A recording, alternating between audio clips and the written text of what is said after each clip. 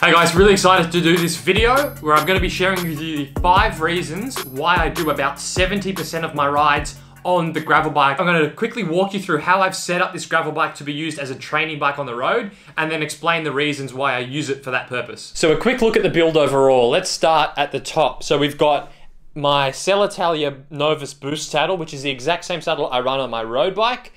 We've also got the Fivero Asioma road pedals. These are the duos, so exact same pedals on the road bike and the gravel bike. I don't swap those over. I've got a separate pair on each bike. I have changed the chainring that came on it. Actually, sorry, this thing is absolutely filthy, and I'll explain why later on, so please excuse the absolutely disgusting bike, but this is a 46 tooth chainring, which is, you know, even that's, I could probably go a little bit bigger, but that means I can train on the flat around something like Centennial Park and not spin out.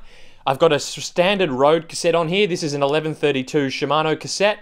It came with a massive like 44 tooth or something, so I swapped that out to a regular road cassette. The rest is pretty standard. Got a bell. This is it's actually an eBay bell. I think it's a fakey, I think it's a Rock Bros. You know that brand they sell on eBay? There's a really nice sound to it. The attachment's horrible. You can't really get it to lock in. Anyway, what have I got? Tires. I've got a 42mm Specialized Pathfinder Pro on the front. And on the rear, I've got a Maxxis Rambler in a 40mm width. So I pretty much put on the widest tires that I could get just to slow me down as much as possible. Oh, the actual frame. This is an S-Works Diverge from, I think it's like a 2019 model. Like this thing, it's got totally unnecessary stuff for the stuff I'm doing. This is a dropper post, and there's a little lever here. That's the lever for the dropper, which I've never used, obviously, because I'm training on the road.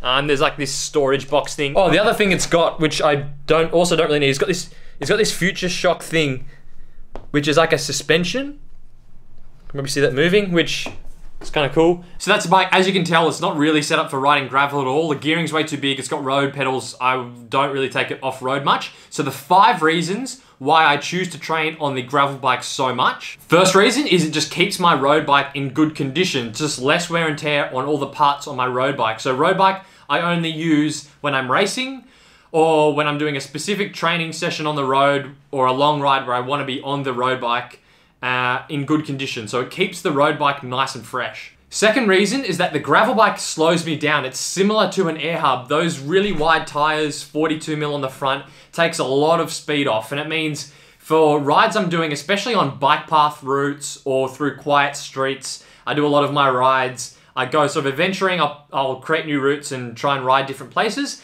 and I find the slower speed helps in terms of keeping power on the pedals throughout the ride when I'm turning corners or going down suburban streets where I don't want to be flying along at 40k an hour on the road bike. The gravel bike helps keep the speed down. Similar thing in Centennial Park. It's just easier to do training efforts when you're not going as fast.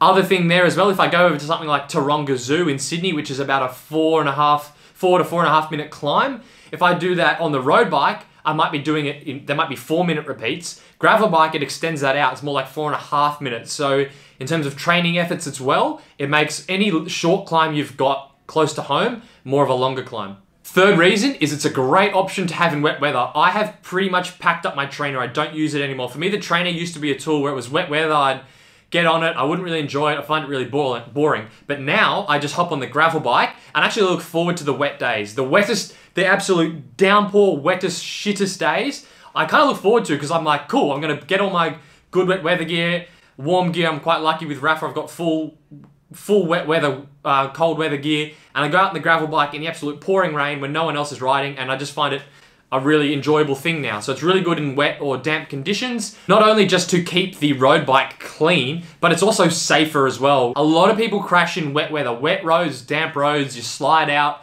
Having those wider tires also just makes it a lot safer when you're riding in wet conditions. Fourth reason is that I just find it's more fun to ride. Let's say I'm going out for a 2-hour endurance ride. I've got the road bike and the gravel bike. I'll always gravitate towards the gravel bike because if I'm doing things like cutting through back streets, jumping down curbs, jumping up curbs, even things like cutting across a park on the grass for a little bit, that's all stuff that I like to incorporate into my rides, and it's much easier to do on the gravel bike. It's just a more fun riding experience. Fifth and final reason I like it, and I almost forgot to include it, but it's really important, is that for me now, flat tires are very rare. It's not really a thing I think about. I remember back a couple of years ago, maybe 3 or 4 years ago, flat tires would be like a stressful part of my riding experience. I'd be out and think, oh, what if I get a flat now? And then you'd get a flat and you change it. Maybe there's something stuck in the tire and you got to change it again. For the gravel bike essentially gets rid of that. If I'm doing a road ride, I pretty much do not get flats on the gravel bike. Those are the 5 reasons. Honestly, getting a gravel bike has changed my riding experience.